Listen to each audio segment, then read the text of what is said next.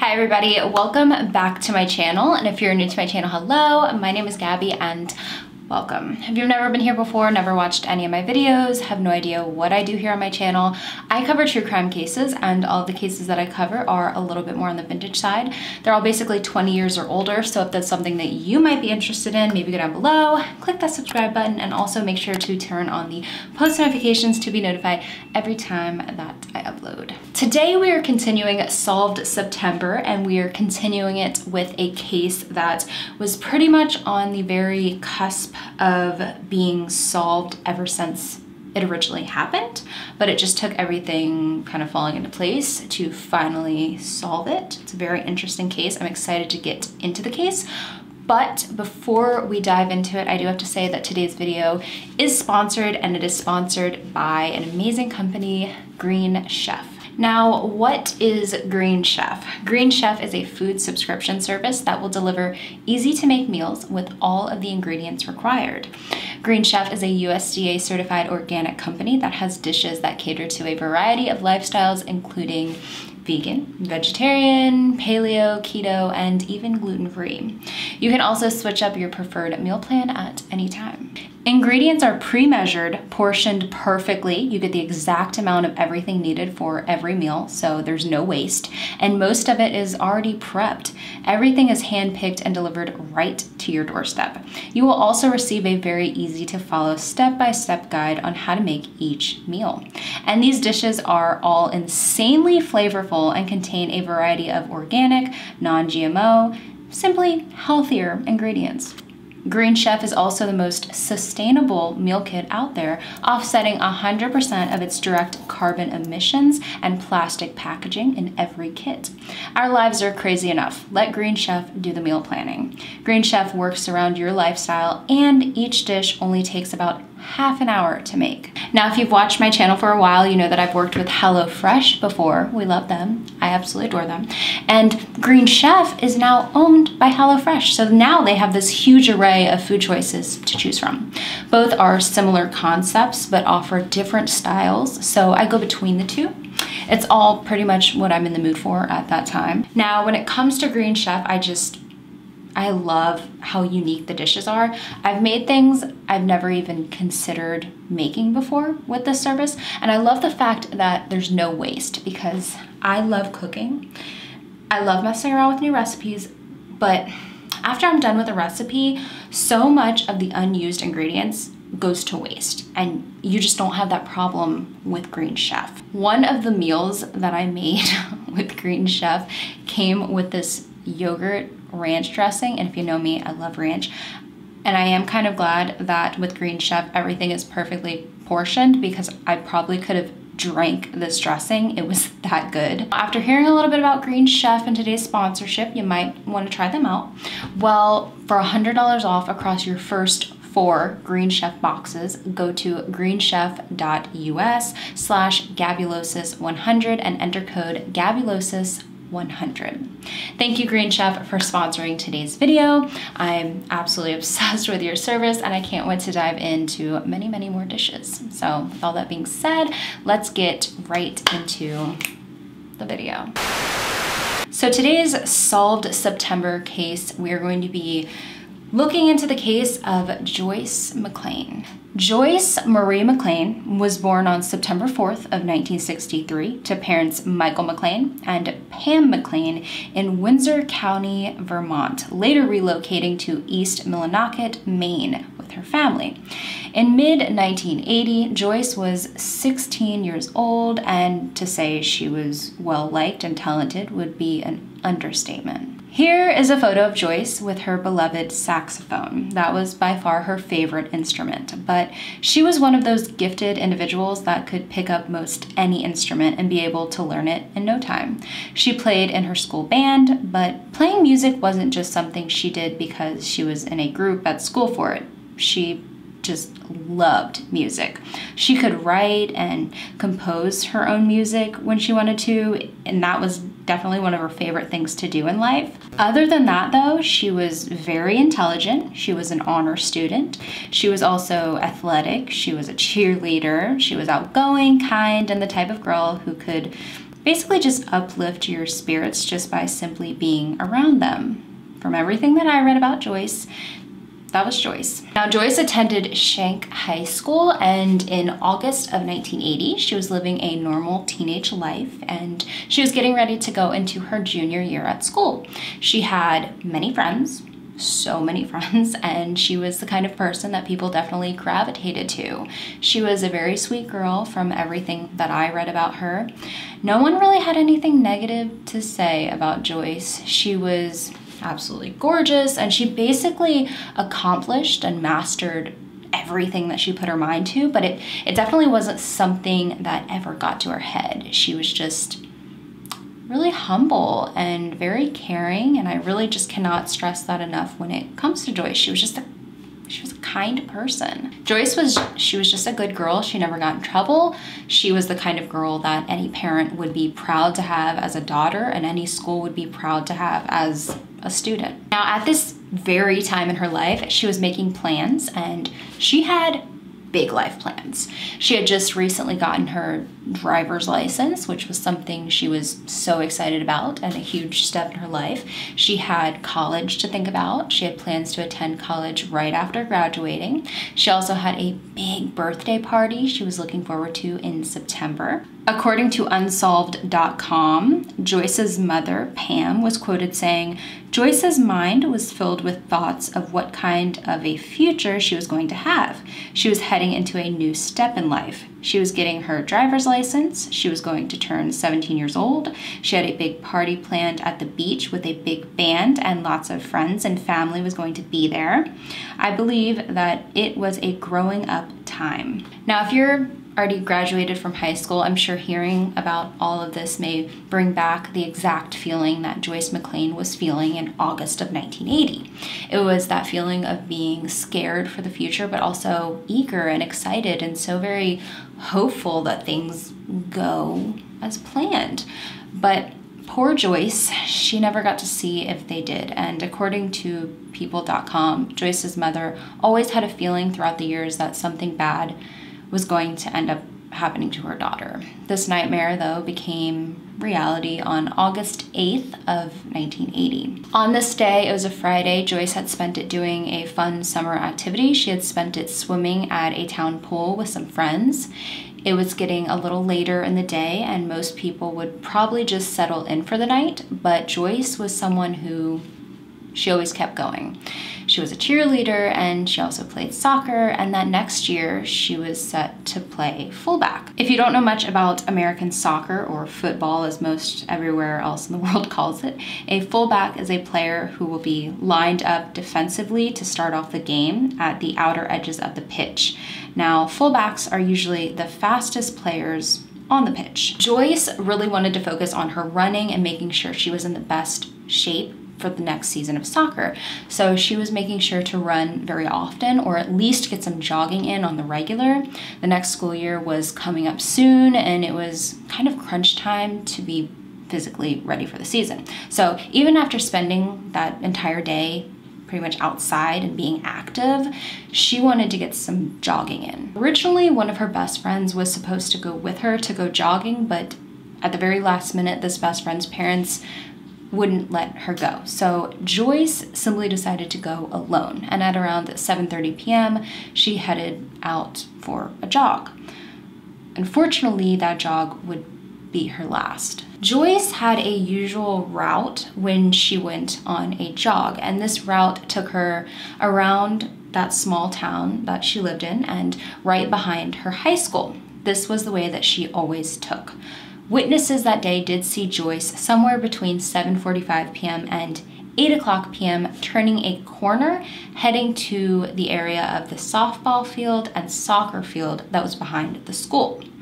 Joyce would usually do a few laps around this area every time she went out for a run. Now, Joyce, she obviously had a routine when she went out for a run, and unfortunately, when you have a routine, you never know who else is watching you while you do that routine. When those witnesses saw Joyce, that was the last time anyone besides her killer saw her alive. Hours passed and Joyce's mother grew increasingly worried. It had been a few hours and no one had seen or heard from Joyce, and this was not like Joyce. If she decided to go somewhere else, like possibly a friend's home, she would have called her house and let her mom know, let somebody know where she was. Joyce was extremely considerate when it came to that. She never wanted her mom to worry. Pam Mclain decided that she was going to go driving around the town to see if she could find her daughter. Joyce maybe could have been hurt somewhere. I mean, you never know, but that wasn't the case. Pam searched and searched for her, but could not find her anywhere. As time ticked by, every second felt like an hour. It does when you don't know where your child is. Pam went so many years fearing something horrible was going to happen to Joyce, and when Joyce didn't come home that day, Pam had a feeling that this was it, that her fear was finally happening. Within pretty much no time, I mean, everything happened pretty fast, a search was going on and people were trying to locate the missing teenager. Where is Joyce Mclain? She went out for a jog and she vanished. Everybody thought the same thing. You know, something had to have happened. 2 days after Joyce left to go on her jog, her remains were found. Pam wasn't just an overprotective mother. She wasn't just a worrisome parent.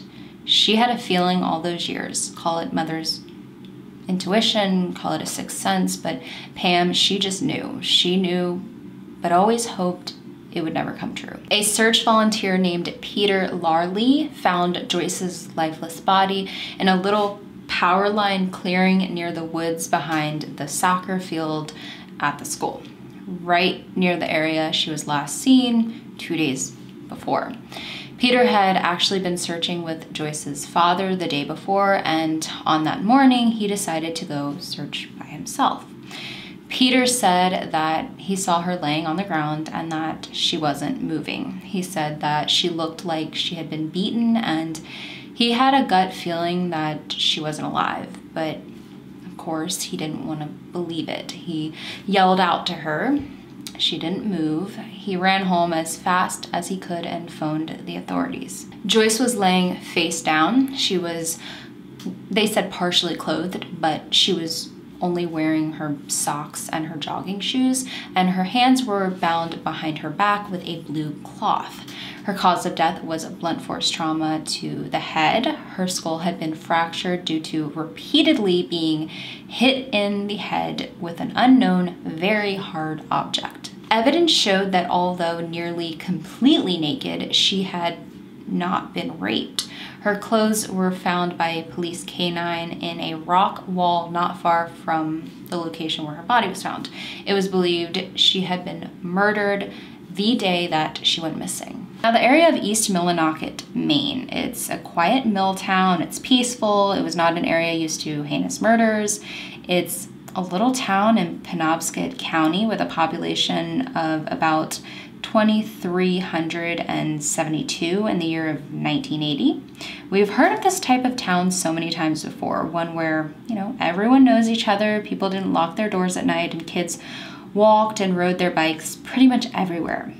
Well, that drastically changed after Joyce's life was taken. Joyce's murder hit this town like a wrecking ball. No one knew how to respond. No one knew what to think. A beautiful girl taken in such a tragic way, and someone was responsible, and that person was still on the loose and possibly, most likely, still in that area. People kept a close eye on their children. Doors were locked at night. People bought guard dogs. People took extreme caution to protect themselves and their families, all while Joyce's loved ones grieved. Here is a photo of Pam Mclain and Joyce's sister Wendy in September of 1980, looking at photos of Joyce. This would have been the month that Joyce turned 17 years old.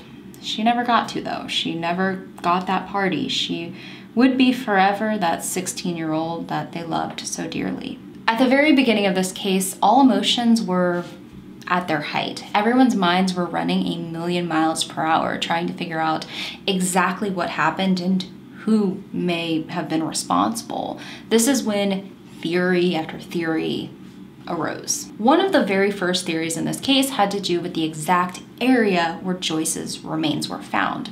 This field was known as a local hangout where people drank and smoked. Some of the people that hung out in this area were said to be bad news, and some individuals in that community focused in on that. It was theorized that possibly some locals to the area were there drinking a little too much, getting a little rowdy, and possibly started messing with Joyce. You have to think, she was a young, attractive girl jogging all by herself. Maybe a group of young, troubled men started harassing her. Maybe they wanted to take advantage of her. People brought forward this theory that possibly a group of people who usually hang out at this spot tried to drag her into the woods to sexually assault her, and that one thing led to another. Maybe she started screaming and it ended in a murder.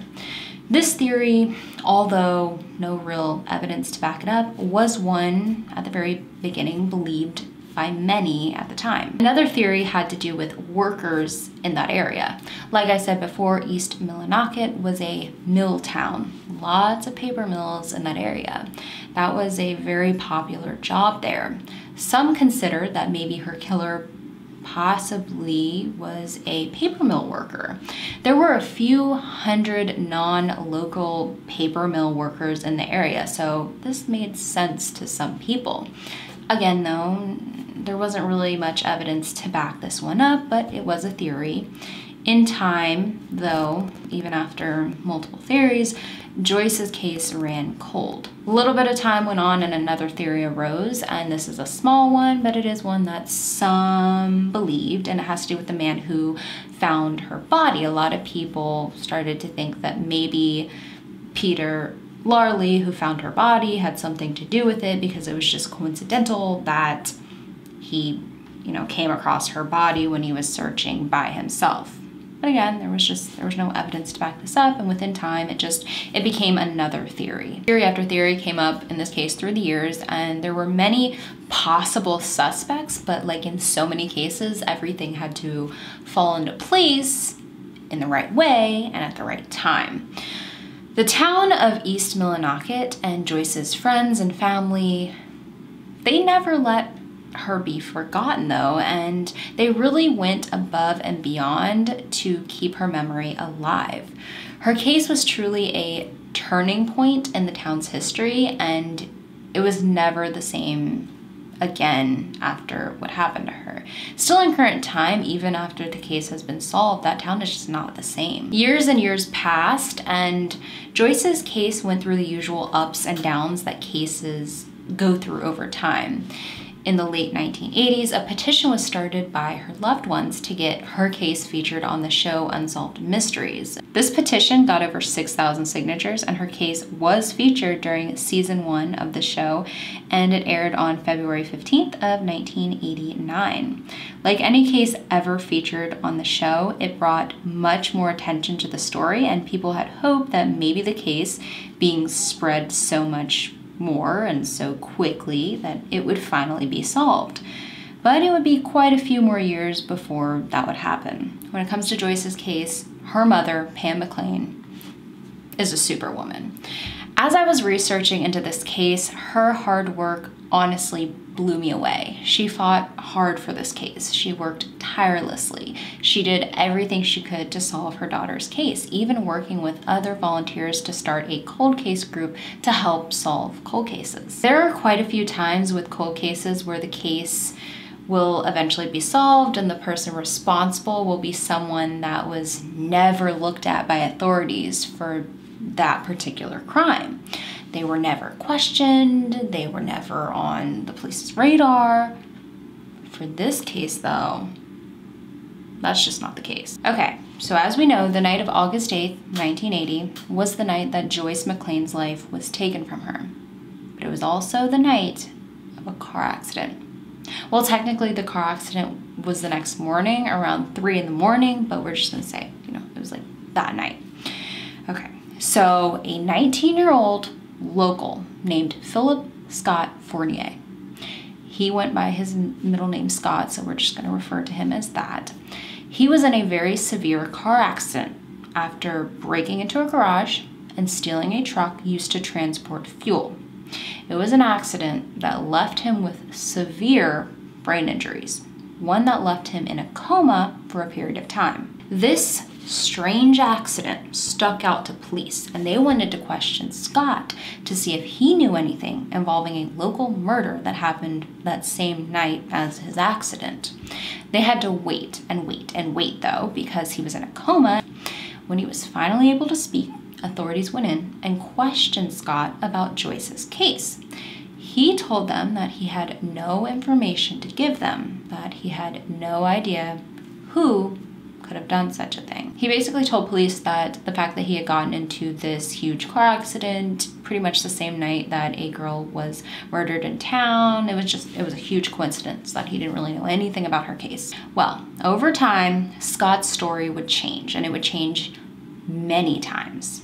That story first really changed on May 15th of 1981 when he went to police and said he was starting to remember things differently, that some strange memories were surfacing for him. He told police that he raped Joyce, that he hit her over the head with a telephone insulator and also kicked her in the head, that he killed her. But then he completely changed his story again and said that he didn't think these things actually happened because he would never do such a thing. He said he thinks his brain just made them up and that his brain was just doing weird things because he had gotten into that severe car accident and he had brain injuries because of it. Now, I'm being honest when I say that I have never researched a case before that involved someone who changed their story so many times. Authorities had no solid evidence to prove that Scott had anything to do with Joyce's murder, and when they tested Joyce's body back in the day, there were no signs of rape. They truly believed that he had serious brain injuries and was just making things up. But even though they thought this, Scott was still someone on their radar for years, for decades. Scott was still someone they looked at on and off as possibly being involved, but they had no real proof. And without proof and someone constantly changing their mind on whether they did it or not and changing the details surrounding it, what were they supposed to do? I mean, Scott was definitely somebody on their radar, the main person on their radar, because for 35 years after Joyce was murdered, he was interviewed a total of 27 times. 27 times. You're not interviewed 27 times if police don't think you are highly involved in a case. Well, time continued to pass and technology continued to advance. In August of 2008, they ended up exhuming Joyce's remains in the attempt to find out as much as they could about her murder, hoping that with the new forensic developments, maybe they can find something else out they didn't originally find out back in 1980. They did a second autopsy on her remains, and this time they found new evidence, but unfortunately this new evidence was really never released to the public. But that next year in 2009, which was the same year a huge article about Joyce's case was ran in People magazine, Philip Scott Fournier was publicly announced as a person of interest in Joyce's case. They didn't seem to find any solid evidence to tie him to her murder at the time, but he was officially listed as a person of interest after being sentenced to serve 6.5 years behind prison bars for possession of CP. He would stay a person of interest in Joyce's case for years before huge moves would be able to be made. His possession of CP and Joyce's case had absolutely nothing to do with each other, but because he was arrested and sent to prison, sometimes if somebody is put behind bars for another crime, they will announce to the public that that person is a person of interest in a separate crime. Police would also end up interviewing quite a few individuals who directly knew Scott as well, from his parents to a minister to a couple that he knew. Everyone had things to say, but what this couple had to say was very interesting and definitely made police listen a little closer. This couple claimed that Scott told them that he was one of a few men that attacked Joyce and ultimately ended her life. This was something that Scott would end up bringing up himself as well.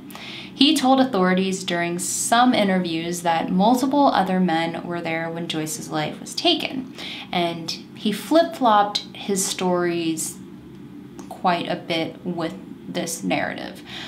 One second he would say that it was a group of them and they all equally took part in assaulting her and killing her, and then at other times he would say that he was there but was just an onlooker, and then again he would change his story and say he was not involved in any way and that he just heard that a group of men assaulted her and took her life. It was very back and forth, back and forth.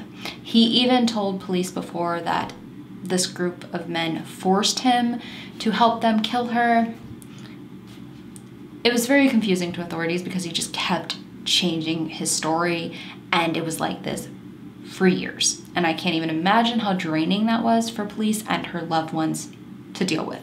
And apparently he did this on purpose because a supervisor of his once told police that Scott told him he was responsible for Joyce's demise, and he kept changing his story to mess up the investigation and mislead authorities, even telling him there were no other men involved, that he just made that up too. As time passed even more, so much information about Scott's connection to this case came forward, and more people came forward with stories and supposed eyewitness accounts.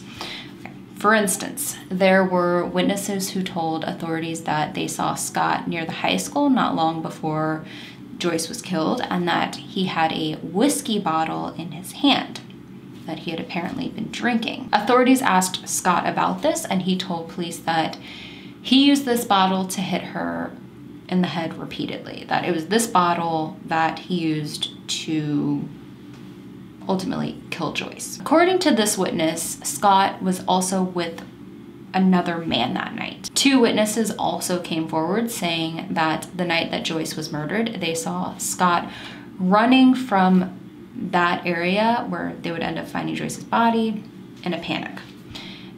That isn't even all though. The list goes on, and his family even had information to come forward with as well. Scott's own stepfather said that he had his own bit of suspicious information to hand over to authorities. Ironically, only days before August 8th of 1980, Scott goes to his stepfather and says that he really wants to take up jogging. Yeah, jogging. The very thing that Joyce was doing when she was murdered.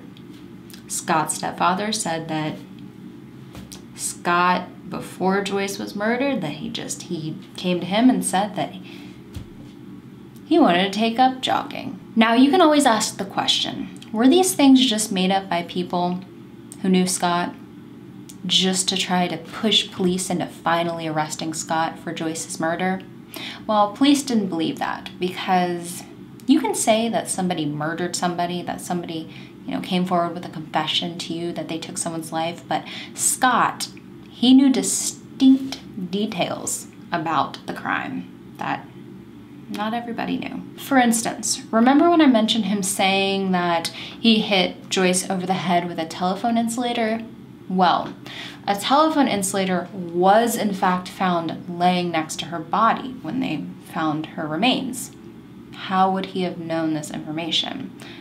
That was information never released to the public. Second bit of information not released to the public was that Joyce had been menstruating at the time of her death. This was something that he also knew. He also pointed out the exact spot her body had been located. Again, that was not released to the public when he told it to authorities. He also knew the very tiny detail that Joyce had ribbon in her hair the day that her life was taken. This man just seemed to know far too much. Most fingers were pointing to him, but the people working on the case really wanted to build a solid case before they ever arrested him and took him to court for a trial. Well, drum roll please, Philip Scott Fournier was finally arrested in March of 2016 for the murder of Joyce Mclain. The trial began, and every single day of the trial, which was held at the Penobscot Judicial Center in Bangor, was very intense, and pretty much every day revealed new information that even people closest to the case had never heard about before. Anyone and everyone with any involvement in this case was present, unless they had previously passed away. For instance, sadly, Peter, the one who discovered Joyce's remains, had passed away previously from a heart attack, but pretty much everyone else was there, and tons of people who were highly invested in the case traveled long distances to be there for the trial. Scott pleaded not guilty, and his attorney was ready to fire back at anything that the prosecutors came at them with. One of the main things that his attorney basically suggested during the trial and really pushed was that Scott couldn't have worked alone. According to newscentermaine.com, Fournier's defense attorneys suggested that others were involved or even knew more about the crime, but were never held accountable, alluding that the state's witness, Grant Boynton, had provided false testimony in order to clear his name. When taking the stand, Boynton agreed that he felt targeted and even threatened by police after giving his statement to police in 1980. Boynton says the night Mclain was murdered, he had been drinking with friends, including Fournier. However, he claims Fournier took off with another man, Leroy Spearin, and Boynton stayed behind. According to court documents, Boynton was later told by police that Fournier and two others accused him of murdering Mclain, even going as far as saying Boynton had said he wanted to screw the teen. Boynton denied these accusations and said that he also denied them when speaking with police.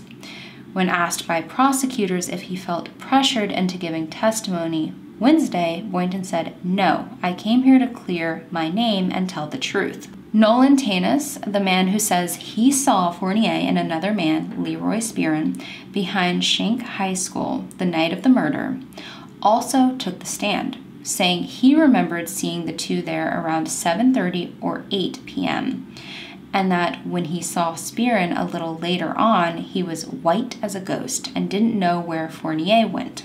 At the time, Tanis thought he was just being silly because Spearin drank too much whiskey. Testimony was also given by Lori Nadeau, who was the person who told police in 1983 that she saw Fournier running away from Schenck High School the night Mclain was murdered, as well as the man who reported the car accident that left Fournier in a coma for 8 days, which happened hours after Mclain was killed. Fournier told police that the accident was an attempt to kill himself. The trial was lengthy, the trial was messy.